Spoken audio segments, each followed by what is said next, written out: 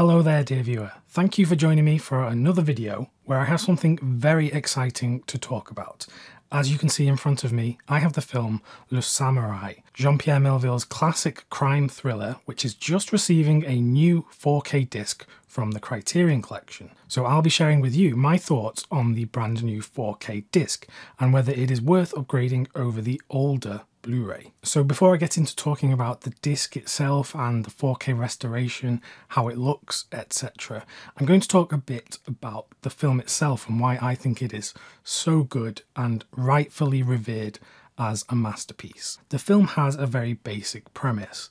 Delon plays a hired assassin who is meticulous at his job. He does it to perfection, and he's a cool, calm individual who very much plays by the samurai code, a code of honor. But after his latest job, which we see at the start of the film, the police then start to get on his tail and are pursuing him, and the hunter becomes the hunted. It isn't a very elaborate story, and it's one that we've seen in cinema time and time again, but it's here in this film that Melville is really doing something different with style. And it isn't style for style's sake. This is style and substance perfectly fused. I mentioned the code of honor that Delon's character adheres to, and that's very important because we see as the police are tailing him and trying to get closer to capturing him in the film, that they themselves don't really seem to be playing by any sort of rule book. It's the police that are kind of brutal, and they seem like they are the criminals in this story. And that is ultimately why we root for Jeff Costello in this film. And Melville, throughout his career, he's had a lot to say about gangsters and policemen, but it's here in this film which I think it's perfectly balanced. And like I said, the style of the film, it seems so effortless, and it's something that went on to inspire so much of the neo-noir movement that would come after this film. Perhaps you're new to French cinema, you haven't dabbled too much here and there. Maybe you're familiar with the French New Wave, which had been going on in years prior to the release of this. This came out in 1967, but Melville himself was very much not part of the French New Wave.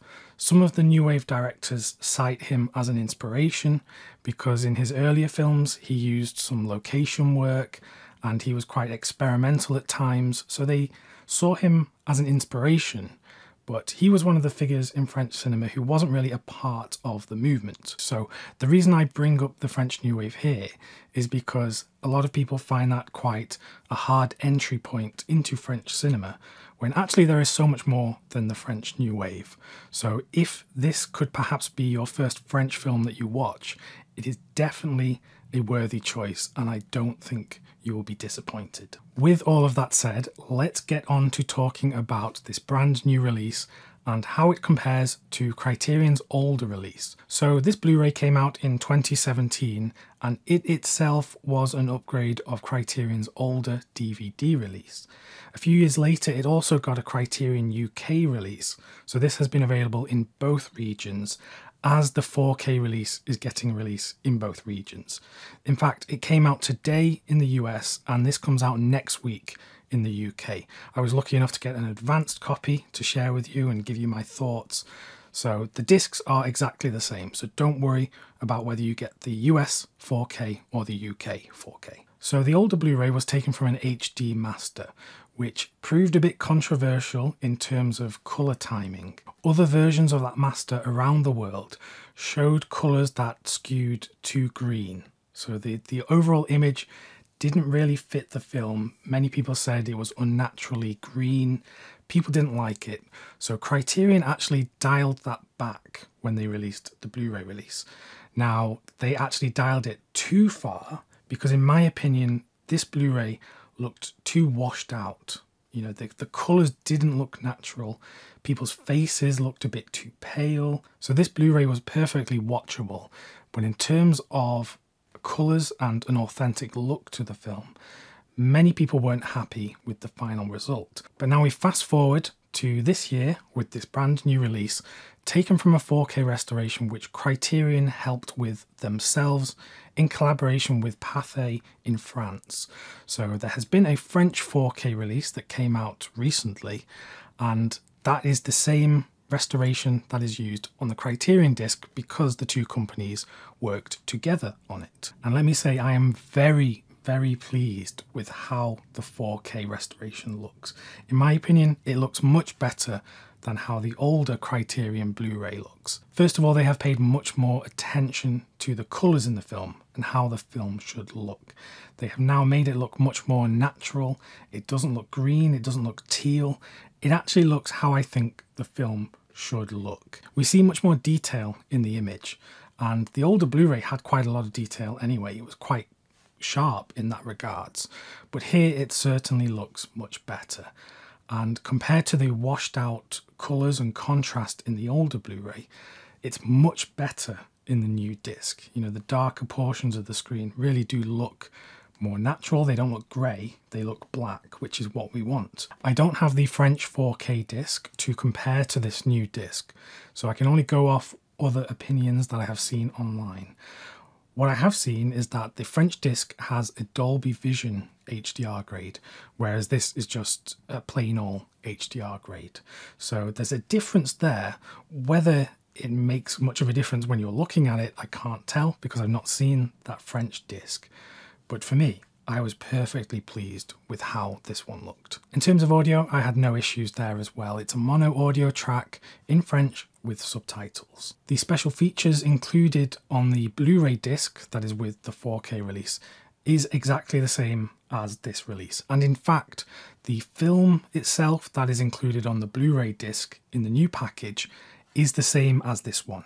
So you will not find the new 4K restoration on the Blu-ray disc that is included here. And that's worth mentioning because I know there are many people who are not 4K ready yet, but they buy these sets in preparation to be future-proof.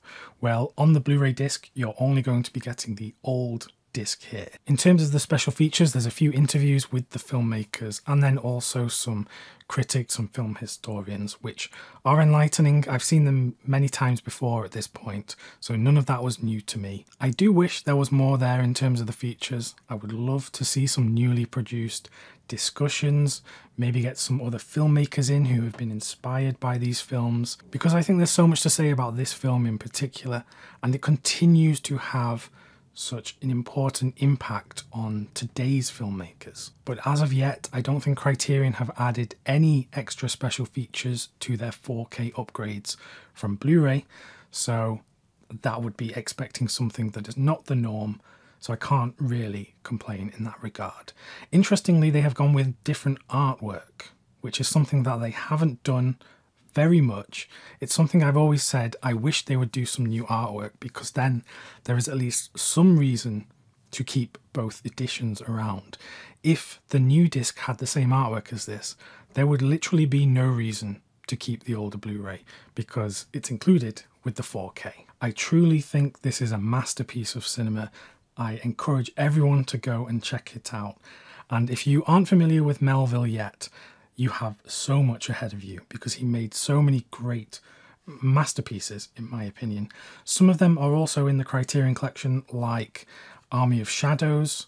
There's also Le Cercle Rouge. This is a 4K disc as well. And if you can get your hands on it, the now out of print Leon Moran Priest, and there's Le Silence de la Mer as well, which I have somewhere, I just couldn't find it on my shelf. You can also get some of his other films from some other labels, like for example Kino Lorber have done some of his films like Un Flick, which I think would actually make a great double bill with Le Samouraï, because it has Delon himself, but this time on the other side of the law with the police. As I mentioned, this is available in the UK and the US, so hopefully no matter where you are, this should be fairly easy to get your hands on.